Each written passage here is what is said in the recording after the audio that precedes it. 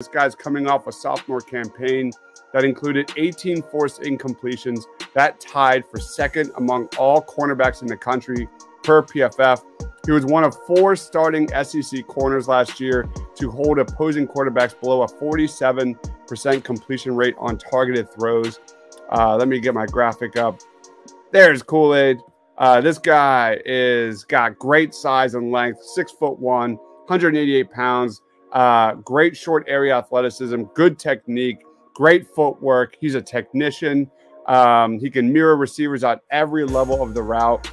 He has a length to jar receivers at the catch point. And he's also not just a cornerback. He led all Power 5 players with 332 punt return yards. So he's got that ability to get instant minutes, instant time, playing time on the football field from day one in the NFL.